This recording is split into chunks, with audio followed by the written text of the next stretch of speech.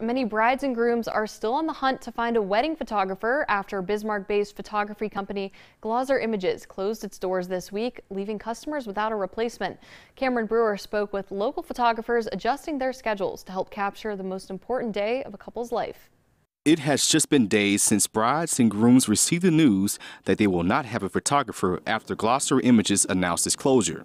Local photographers are now trying to offer services so their special day will not be forgotten. The photographer community really has been brought together. Brian Hempstead is a photographer who is adjusting his schedule to fill slots that were abandoned by Glosser. Wedding planning is super complicated and convoluted, and it's really difficult. So I can't even imagine what these people are going through. That's why I wanted to help. Hempstead says he is trying to help clients who pay Glosser in full by offering 25% off wedding packages and 15% for anyone who paid partially. I had about 10 people reach out so far, but I mean I'm guessing that's going to be a lot more.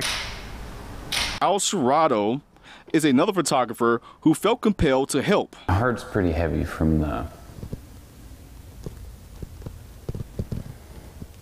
just seeing people be used and all their money be taken in this way without any regard.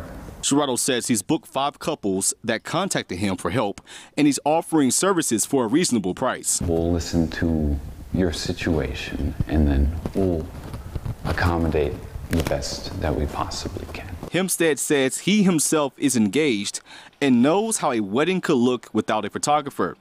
Hempstead says his schedule is booking up, but he is trying his best to make availability. I do have some time available in kind of the slower months like December, January, November, kind of in that ballpark, and then for later this year. Reporting in Bismarck for KX News, I'm Cameron Brewer.